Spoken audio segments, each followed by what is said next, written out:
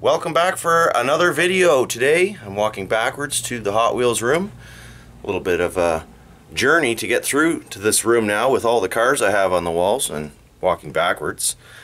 So anyways, today's video, the 1983 Hot Wheels review video. Every single 1983 Hot Wheels ever produced. I'm going to take them all off the Plano case display wall. There's about 6 or 7 cases here. And a lot of cars were released in 1983, so this is going to be a good one. You're going to want to sit down with a drink of some kind, perhaps.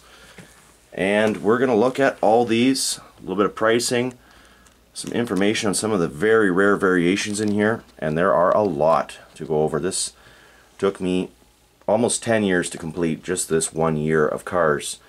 And I have almost every single one, really nothing missing. So everything from the extremely hard to find Speed Machines series, every single car there, and some variations you probably didn't even know existed. Some of these cars cost hundreds of dollars. And we've got the extras. This was a cool new lineup of vehicles that was introduced for 83. We'll talk about those some more as well. And the High Rakers, another carryover from the year prior, but some new models and some very interesting variations in there worth noting. The Bronco 4x4 pack, or 4x4 off-road pack, something like that. 4 vehicles in that set, several variations again to make note of. The 15th anniversary for Hot Wheels. Mattel released the 3-pack belt buckle anniversary set. And we've got some interesting rare cars, Canadian release. A Mustang from I don't know where, but it is extremely rare, and I have 2 examples, so I know it's not just a random one-off.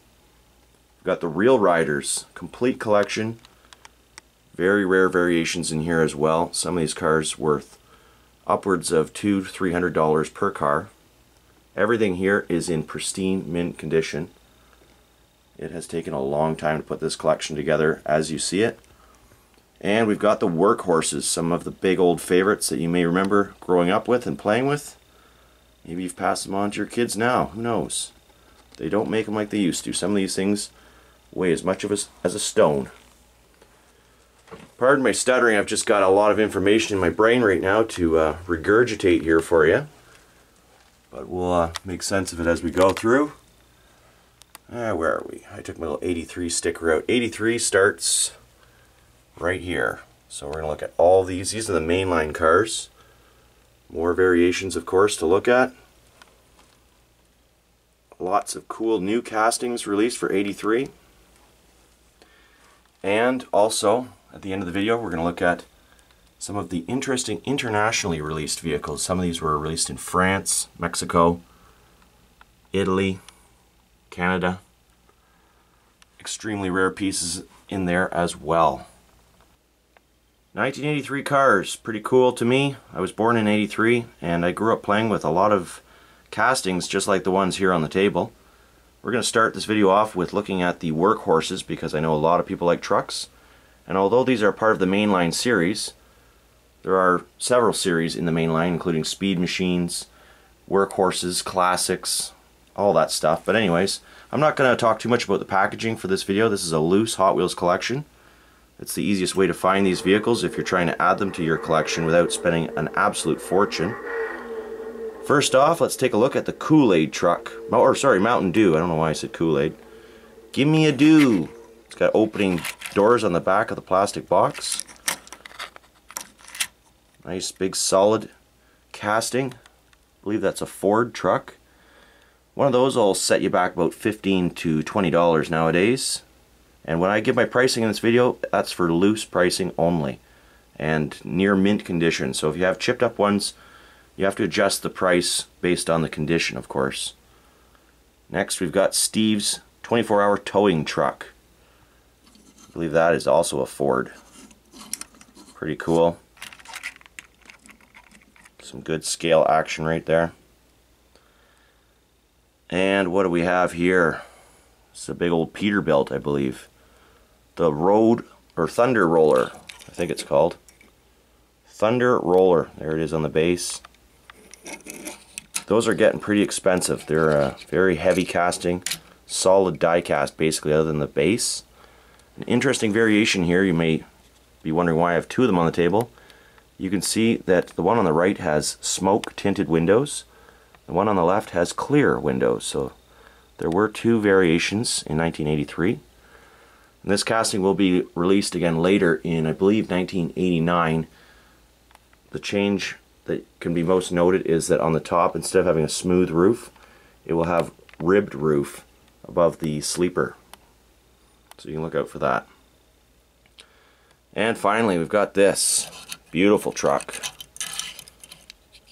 I think that might also be a Peterbilt. I'm not really quite sure. And I forget what it's called. The Long Shot.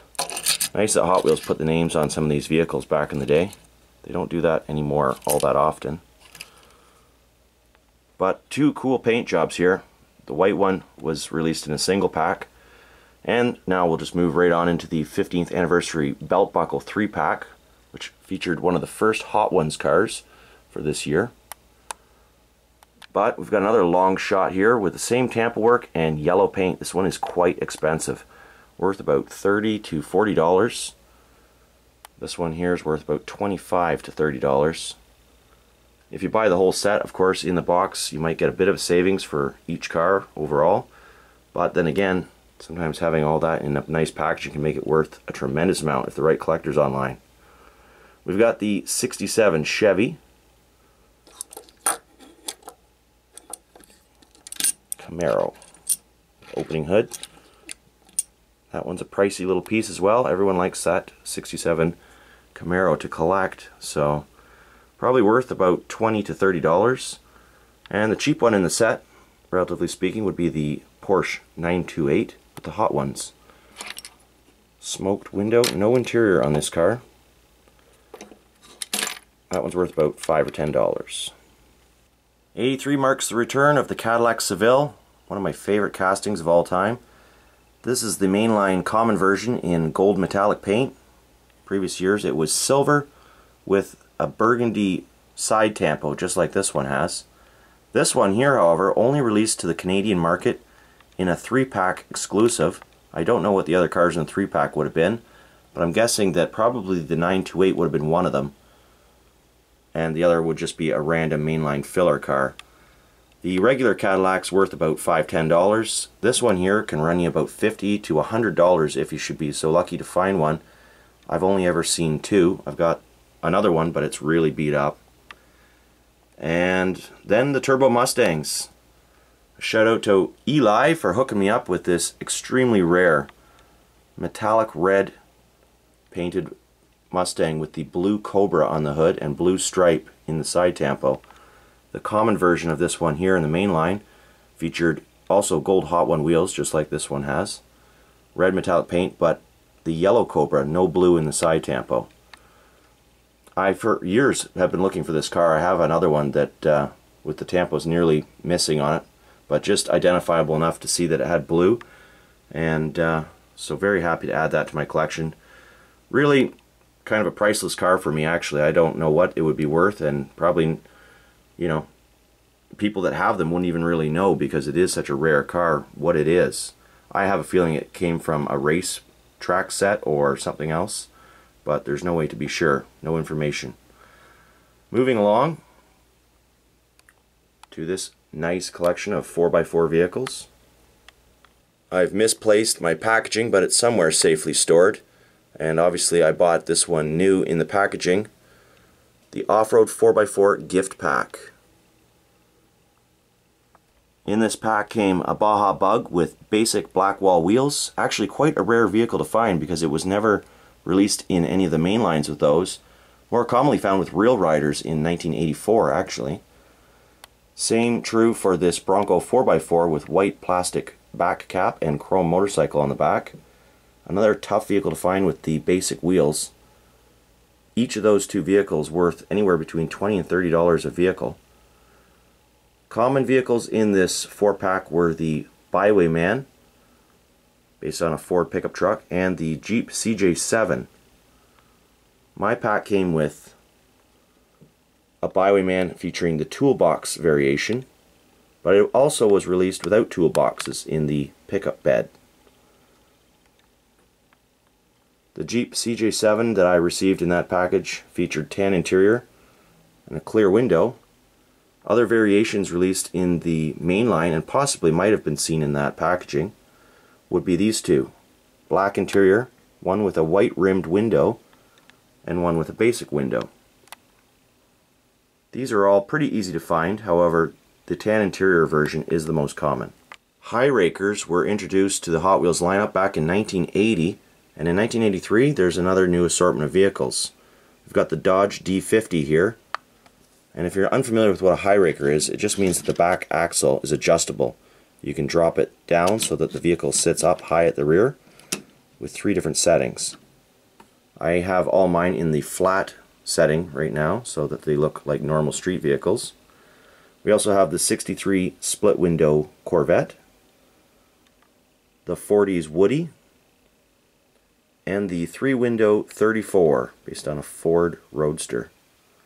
So all these vehicles, pretty common, pretty easy to get, worth about $5 to $15 a vehicle in this condition. What is interesting here is this very rare variation once again. The common version has yellow tampos and a black sunroof. This version has white tampos and a black sunroof. Yellow tinted windows versus clear windows. When I first got my hands on one of these cars randomly in a bulk chipped played with lot, I thought it had just suffered sun damage, maybe discoloring the windows and fading the yellow paint. But I always kept my eye out for another version like this. Lo and behold, I confirmed my beliefs that this was in fact a rare variation after all, with this mint example. Priceless, in my opinion. Next, we're going to look at the Extras series. I don't have any package to show you, but these vehicles came with an extra part, not necessarily removable, just something moving, kind of a feature. We've got the Sunagon here, based on a Volkswagen van. Quite an expensive piece due to Volkswagen nostalgia, and that one is worth probably around $40. Next, we've got the Upfront 924, a Porsche, with a nice little addition of skis and ski poles on the back window. This one has unfortunately had its taillights painted. That would be a custom extra. That one's worth about $15. Another pricey one here is, oh, what's it called? The Hightail Hauler, 56 Hightail Hauler.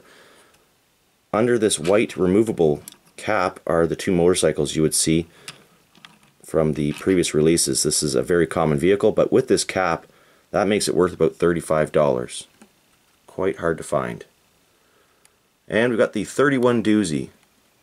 Both of these have a removable plastic roof piece. The rare one has red plastic fenders. The common one has the burgundy fenders. The red one is worth about 5 times what the burgundy fendered one is, placing it at about $50. And the old Peterbilt dump truck with an actual functioning dump bed. This is a cool piece, and the dump part can be removed, but I don't see why anyone would want to do that. Worth probably around $20. Then we've got this truck, the stake bed truck, I believe. I'll have to confirm that. Sunset Trucking on the side with a little sunset. And obviously the tilting stake portion.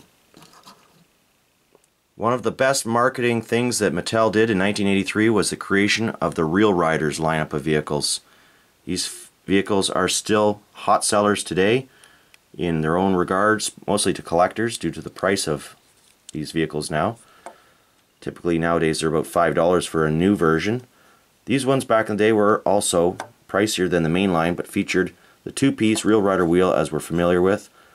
They were all either Goodyear, well, they're all Goodyear back then, but they either came with a white hub or a gray hub, and that often dictates the price for these collectible vintage vehicles, even when there are 2 vehicles the same otherwise. So we'll start out this lineup with the 3-window 34. Very nice piece. This one has the yellow paint tampo. Not sure if that one would ever have a white one. I've never seen one, so for me I will assume that it does not exist. The 40s Ford two-door. Pretty common vehicle, both worth about the same price in this case, regardless of the gray or white hub wheels. All metal casting. The 40s Woody. I believe this one is a high raker. It is indeed. So they just changed the vehicle with the Real Riders from the high raker collection. 57 T-Bird. The white one is slightly harder to find in this case, placing it at around $25 versus $15 for the gray hub version. And we're just going in alphabetical order here. The Baja Breaker. Nice big heavy van with an opening plastic hood. And if I don't say a price for all of them, just assume they're worth around $20. I'm going to only make notes of the rare ones here. Beach Patrol. Pretty hard vehicle to find actually. It took me a while to get that one. There's also, if you're wondering, and hey, how come there isn't one with white hubs there? Well, that's because it was released in 1984. This is the 1983 lineup of Real Riders only, and in 84 many of these vehicles were carried forward with slight variations, such as the wheel hub color. BMW M1, really nice casting. And of course the Bronco 4x4 with white back cap and a very rare variation with the black back cap. Mind you, in my opinion, the prices I've seen these black cap versions sell for, sometimes upwards of $150 versus $30 for the white cap. Why, people? Why don't you just take a black cap off of a cheap mainline Bronco and stick it on this one? Nobody's going to be able to prove it otherwise, even if it's in the packaging, the way people can remove blisters and reattach them.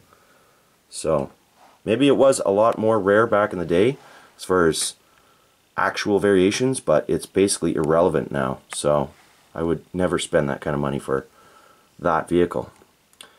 And okay, rant over. We got the YBY here. This is the no toolbox version. There is a toolbox version. Oh, why are you over here? Sorry, we already covered YBY, so there's the two versions there. Toolbox, no toolbox, toolbox, no toolbox. And I'm losing my mind clearly, in case you hadn't wondered already. It is the AM, people. So, anyways, we've got all those wonderful trucks. The white hub versions are worth more than the gray hub versions. They're harder to find, and probably around $45 to $50 versus the gray hubs around $25 to $30. And I do not remember at this point which ones, as far as toolbox, are harder to find.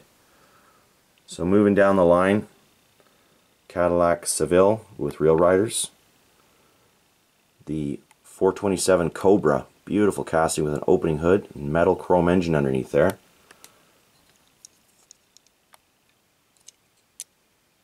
Very nicely detailed vehicle. The Formula Fever. I believe that's what this one is.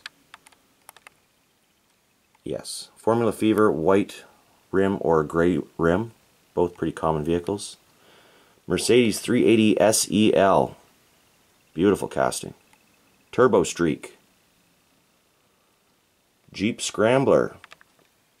Variation here is a gray paint job, kind of a very satiny gray paint job, versus the silver metallic.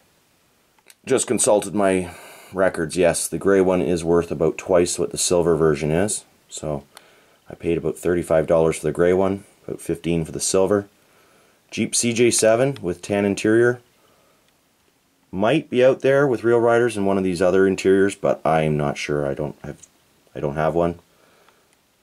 Not outside of the realm of possibilities, though. In that case, it would be the rare one if you do find one with black interior and Real Riders. Dodge D50, now featuring Real Riders and still the high raker base.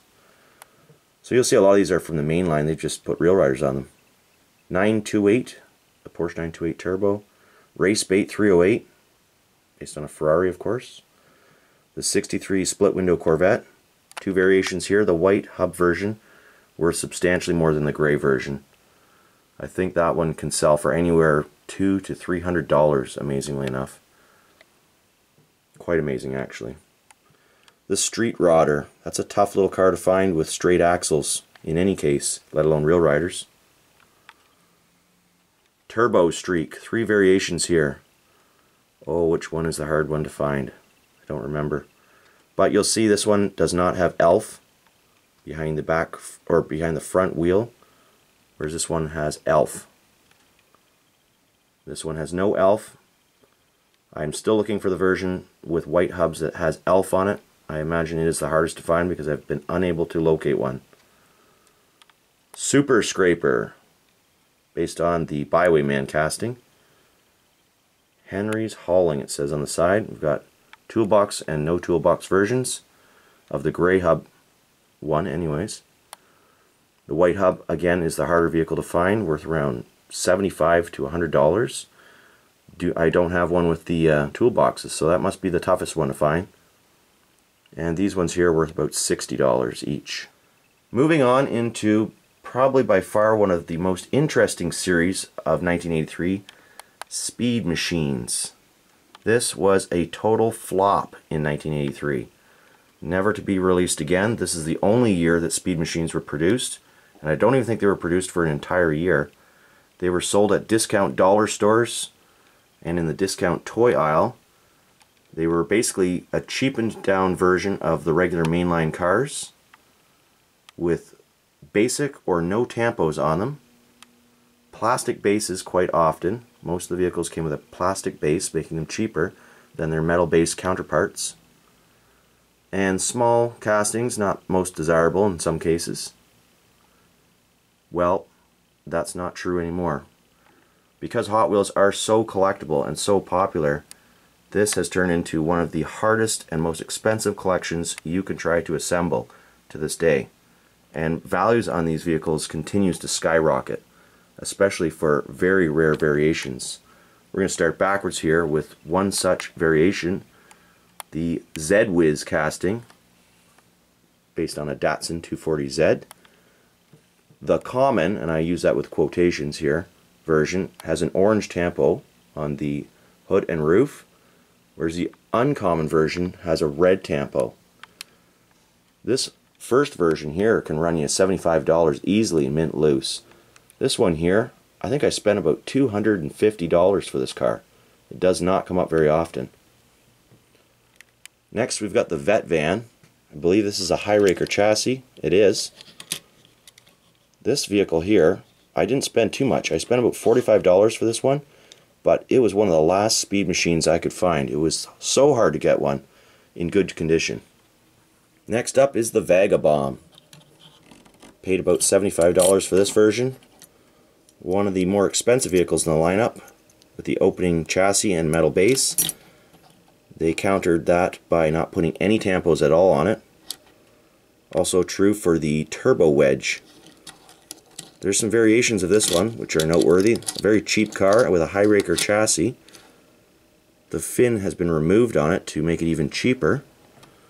And I've got two other, I have a duplicate in package and a very rare variation here with the clear window. Kind of tough to see through that blister pack. But that one has a clear window. Only ever seen that once randomly when I was buying up a whole bunch of these from a collector that was liquidating on eBay. And paid about $20 for it, so pretty good to have a very rare variation Speed Machine to complete the series.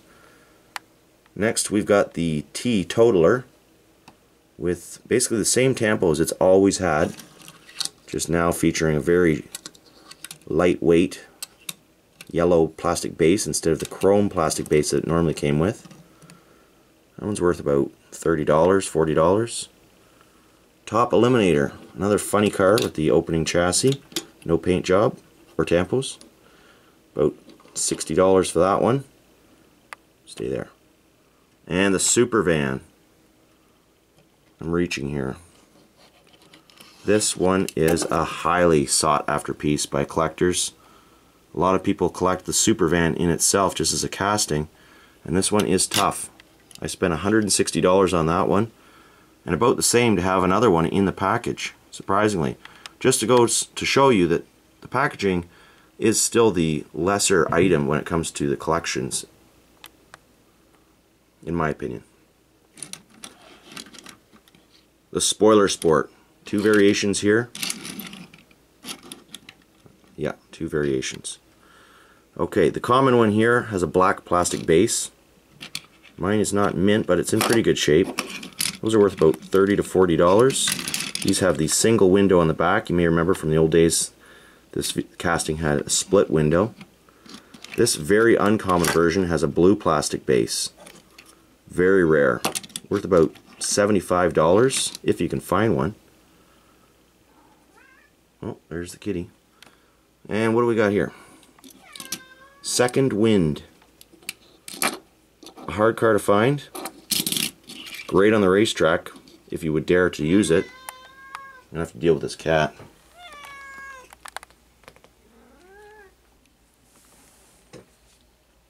Back to the task at hand. Speed machines. Spacer Racer, I believe this one's called. Chinched down a little bit. Black plastic base instead of the chrome base. Not a very expensive one, but kind of tough to find that one. Worth about $30 to $40. Then we've got the Rockbuster. Worth about $20. Show Hoss 2. Based on a Ford Mustang funny car. I only have one in the package here. Quite an expensive piece to find.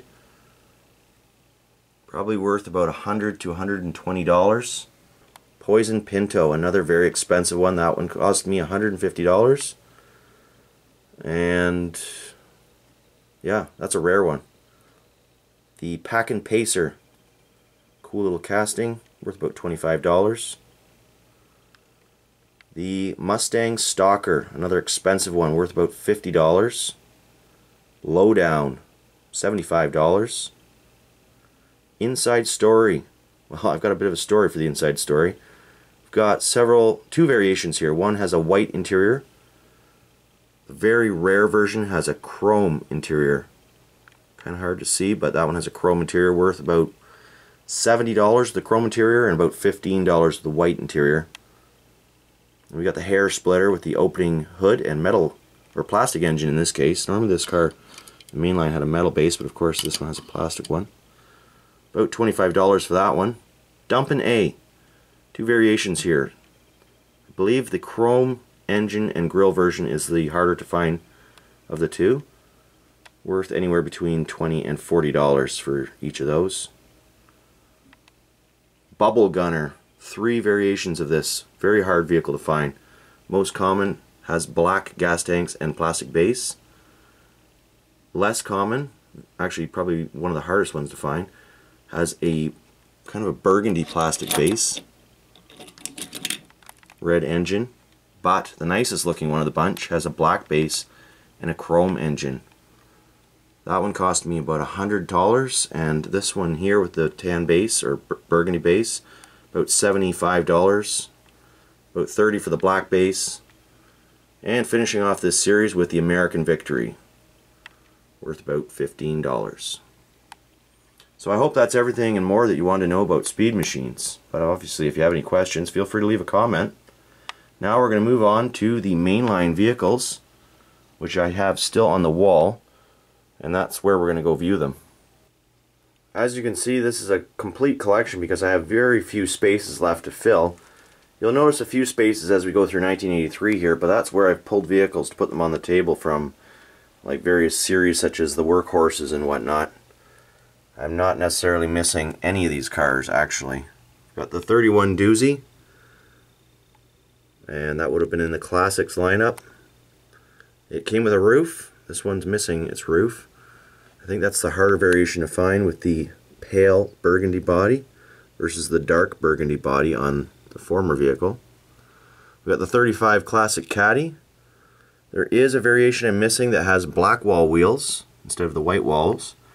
I've never seen one, so probably an easy wheel swap to do if I really wanted one, but that goes against my code. And we've got the 40s two-door, 57 Chevy Hot Ones chrome base. One is the red enamel paint, and the other is metallic red. Now all these cars in the main line are worth anywhere between $10 and $40, so I'll really only identify prices on the more expensive versions, such as this 67 Camaro with the opening hood, and two variations. This is a base variation, Hong Kong and Malaysia. The Hong Kong base is slightly easier to find than the Malaysia base. Those cars are worth anywhere between $35 and $40 a car. The 80s Corvette with opening hood, really cool casting. As you can see there, it's got a nice little metal engine. This one has silver metallic paint. The rare version has flat gray, or not flat, but just a nice gray enamel paint job. Quite a bit harder to find than the silver metallic version, probably worth around $20. And we've got the 80s Firebird, plastic base. One of my favorite castings, the 82 Toyota Supra, all metal, with rare for the time period and a mainline. Really good Tampa work on it. Toy as the license plate. Those are available with Hong Kong or Malaysia base. 83 was when Hot Wheels started making their cars not only in Hong Kong but Malaysia as well, so you'll have a lot of variations there, and I do have all the variations, Malaysia and Hong Kong, but I chose at one point only to display the Hong Kong and Malaysia base variation where there was a price difference. If there's no price difference, I've just put the counterpart into storage. Lots of storage. Back down to the cars. There's that 427 Classic Cobra with opening hood. The Baja Breaker. So these will be familiar because you just saw them in the Real Rider lineup. And the, what is this? Auburn Boat Tail Speedster, but what do they call it? Auburn 852, I believe. White wall or black walls. And then we've got Beach Patrol with basic wheels. Camaro Z28. Same variation as we saw with the 80s Corvette. You've got the gray enamel and silver metallic. Gray enamel, very hard to find. These have metal bases. The gray enamel is worth around $35 to $40.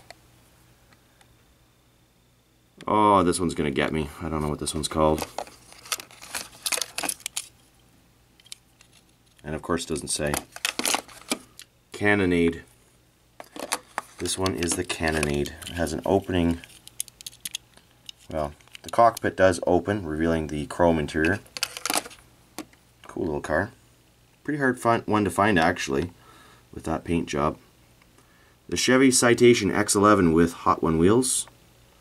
One of my favorite little castings of the time period. This is a beauty. The 34 Packard. Really heavy casting. Worth around $15. One of my favorite castings actually. And the 75 Corvette Stingray with metallic red paint. We just saw that one the year prior in '82 with red enamel paint. So if you have that variation, they're so close together as it turns out, just the way the display is, that I might as well take you a year back. Datsun 200 SX, another one of my favorite castings. I got a lot of favorite castings. Don't ask what my favorite casting is. Opening hood, very heavy car, big metal engine, plastic bumpers. That's a cool one. The Firebird Funny Car. Two variations here. One has the hood tampo and headlights. The other one does not. And no, they have not just been wiped off. That's a known variation for that car. The Flat Out 442. All metal. The Ford Escort XR3. This is a tough little car to find. Really good details. Transparent headlights, plastic bumpers, metal base. One of my favorites again. Probably right at the very top as far as favorites, because my family used to have one of these back in the day. That one's quite expensive too, worth about $30 to $40. Not so for the Formula Fever, pretty common one, but still tough to find with these basic wheels. Correct me, actually. I'm correcting myself. This was a tough one to find. I think I spent about $5 or $10 for it, but it took me a long time to get one with the basic wheels. Much more common with the Real Riders that we saw. And here's a Canada only, I believe, or international anyways. I'm not sure the United States got this one. The Jaguar XJS. Metallic brown paint. Metal base. Beautiful casting. And this one has gone up in price a lot over the past few years. Expect to pay anywhere between $50 to $70 for that one casting. Mini Trek. It says Good Time Camper on it, but that is the Mini Trek. Two variations. Common one has a black metal base. Uncommon one has that brown metallic base. Yeah, it's a very light metallic, but it is metallic. That one's worth about $50 versus $10. Murata Stalker. That's a cool car. Whoa! Just about dropped it. Nice little roll cage in there. Really fast with those gold Hot One wheels on it. And the Mountain Dew Stalker. Two variations here. One has a more olive drab green in the tampo versus the bright green in this tampo, based on a Buick Regal. What I don't have in this collection of Mountain Dew Stalkers is the one that actually says Mountain Dew Stalker on the base. That one is worth a ton of money. These ones say Racing Stalker, which makes them worth substantially less, but still about $30 a vehicle, versus I've seen the Racing or the Mountain Dew Stalker sell for upwards of $100, and it doesn't come up very often. Science Friction. This is a rare little car. Took me a while to find another one in good condition. This one's a little beat up, missing one of its lasers on the front. A few chips, but still got those delicate chrome exhaust pipes. It's a tough car to find. I got one in the package somewhere. I think that one cost me about 40 bucks. This one, Neat Streeter. Tough little car to find as well. Still has the same tampo it's had since the 1970s. Ford oldie but a goodie. About 30 bucks for that. Omni 024. Two variations. The blue one is quite tough to find actually. Hong Kong base on that one. And I think that one's about $30. This one's also pretty tough to find. The most common one to find is the silver version from 1982. Back to 1983. This version here, also about $30. Neat little red taillights on them. And the Ramblin' Wrecker. That's a popular vehicle as well for collectors. Just drop that one too. Worth about 30 bucks. The Pontiac J2000. Two variations here. One has the big sunroof versus the narrow sunroof. Narrow sunroof is more hard to find than the big sunroof. I think it's worth about 40 bucks, and this one's worth about 20 bucks. The Peugeot 505, also a difficult little car to find. Worth about $25. Has metal headlights. And this one, the Royal Flash, based on a Lotus. Orange metallic paint. Kind of hard to find that one as well. Super scraper with basic wheels. Pretty easy to get that one, but still worth about $20 to $25. Tricar X8. Stutz Blackhawk.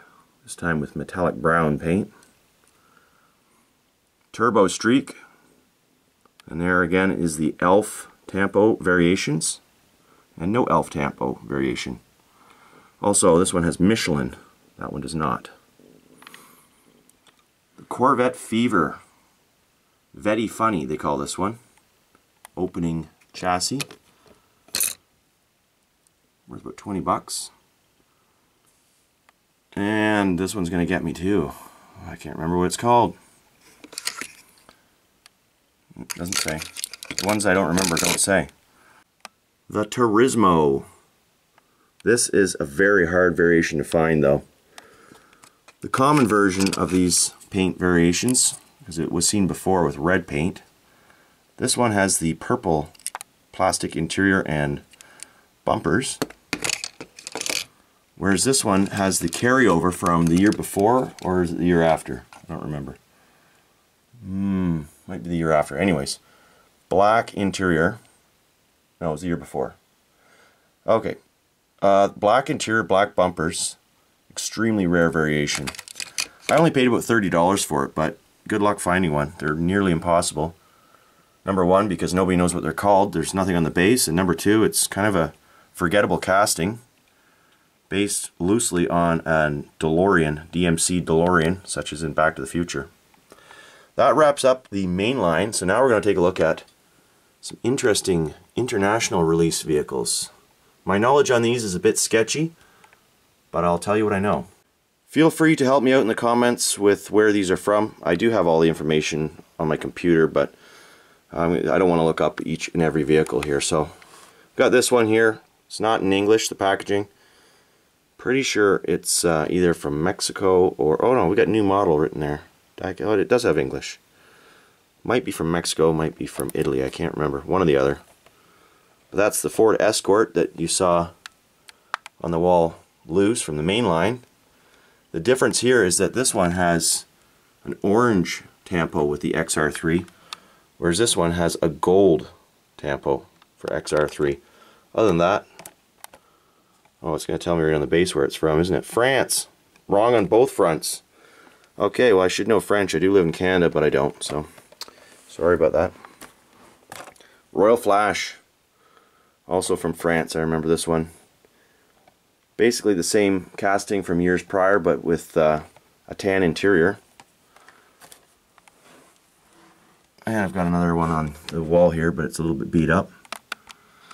American Victory from France as well.